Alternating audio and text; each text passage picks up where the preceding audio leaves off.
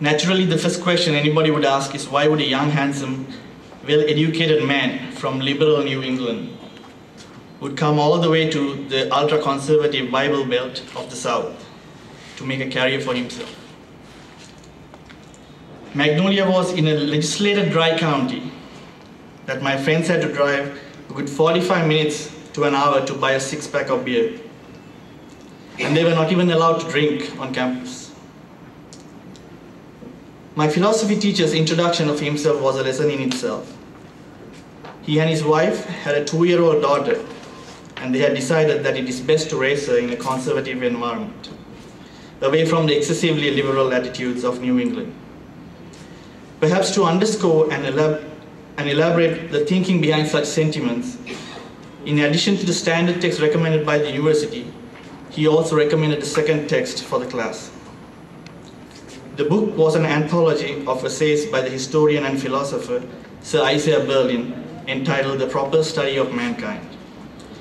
Some 650 odd pages in length, the size of the book was intimidating to say the least, not to mention that I struggled to understand much of its content. A couple of years later, I picked up the book again, and by then I had been sufficiently exposed to the socio-political dynamics of the Western world that I was able to grasp the depth of Berlin's essays. Today, I can say that no other book has helped me understand human history and the evolution of thought than this book. Essays such as The Pursuit of the Ideal, the concept of scientific history, historical inevitability, From Hope and Fear Set Free, The Hedgehog and the Fox have contributed above par to the shaping of the frame of mind that made writing the Dons Who Rock My World possible. That it is only fitting that I share with you an inspiring passage from The Pursuit of the Ideal.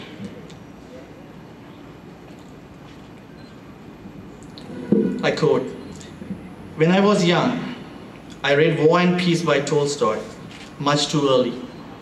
The real impact on me of this great novel came only later, together with that of other Russian writers, both novelists and social thinkers of the mid-19th century. These writers did much to shape my outlook. It seemed to me, and it still does, that the purpose of these writers was not principally to give realistic accounts of the lives and relationships to one another of individuals or social groups or classes, not psychological or social analysis for its own sake. Although, of course, the best of them achieve precisely this, incomparably. Their approach seemed to me to essentially moral. They were concerned most deeply with what was responsible for injustice, oppression, falsity in human relations, imprisonment, whether by stone walls or conformism, unprotesting submission to man-made yokes, moral blindness, egoism, cruelty, humiliation, servility, poverty, helplessness, bitter indignation, despair on the part of so many. In short, they were concerned with the nature of these experiences and their roots in the human condition. The condition of Russia in the first place, but by implication of all mankind. And conversely, they wished to know what would bring about the opposite of this, a reign of truth, love, honesty, justice, security, personal relations based on the possibility of human dignity, decency, independence, freedom, spiritual fulfillment. Some, like Tolstoy, found this in the outlook of simple people, unspoiled by civilization. Like Rousseau, he wished to believe that the moral universe of peasants was not unlike that of children, not distorted by the conventions and institutions of civilization, which sprang from human vices, greed, egoism, spiritual blindness. That the world could be saved if only men saw the truth that lay at their feet, if they but looked. It was to be found in the Christian Gospels, the Sermon on the Mount. Others among these Russians put their faith in scientific rationalism or in social and political revolution founded on a true theory of historical change. Others again looked for answers in teachings of the Orthodox theology or in liberal Western democracy, or in a return to ancient Slav values obscured by the reforms of Peter the Great and his successors. What was common to all these outlooks was the belief that solutions to the central problems existed, that one could discover them and with sufficient selfless effort realize them on earth. They all believed that the essence of human beings was to be able to choose how to live. Societies could be transformed in the light of true ideals believed in with enough fervor and dedication. If, like Tolstoy, they sometimes thought that man was not truly free, but determined by factors outside his control, they knew well enough, as he did, that if freedom was an illusion, it was one without which one could not live or think. None of this was part of my school curriculum, which consisted of Greek and Latin authors, but it remained with me. Berlin's early environment,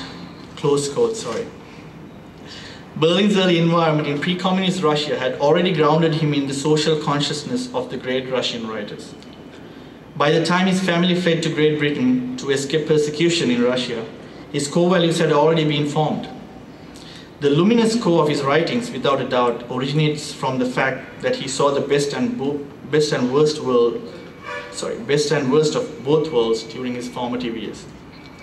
It is this understanding that my philosophy teacher wanted to exercise with regard to his own little daughter, that values can be better shaped in a conservative environment.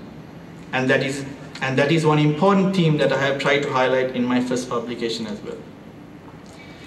I have always felt that while I went to the United States to study how to program machines, to think like human beings, the greatest education I received was an understanding of how human beings can be, and in fact are being programmed to think like machines. I too was an innocent victim of such conditioning at first, but thanks to the values inculcated in me by my family, I was soon able to see through it all and free myself. Therefore, let me first thank my parents, Professor Dayalal Abesekara and Shanta Abesekara, and my grandmother, the late Gladys Abesekara, for shaping my socially conscious outlook of life that forms the basis of this publication. I would like to thank Dr. A.T. Ariyaratne for agreeing to grace this special occasion as chief guest. It is truly an honor. Thank you, Mrs. Shamara Ransirini, for finding the time in her busy schedule to introduce the book at the launch. That was a superb introduction I could have ever hoped for. I would like to thank my sisters, Nadunika and Nalinika, and my brother, Lakmal.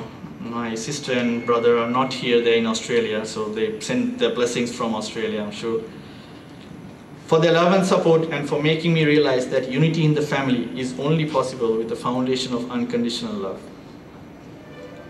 To my uncle, Ajit Abesekara, the chairman of Aspirations Education, thank you for allowing me the flexible work schedule over the past year in order to complete this book. It is much appreciated. A big thank you to Ms. Tarindra De Silva for her constant words of encouragement and unstinting support in fine-tuning the book and making it ready for publication. Thank you, Kasid Bukta, for nailing the book cover on first design itself and for designing this wonderful website. Unfortunately, Kasid could not be here this evening as he is on his first Hajj pilgrimage to Mecca. I'm sure he too sends his blessings from there. I would like to thank Sarasavi Publishers for coming forward to publish my maiden book. Finally, I would like to thank every single one of you, present or not, who helped me in numerous ways to make my fond dream a reality.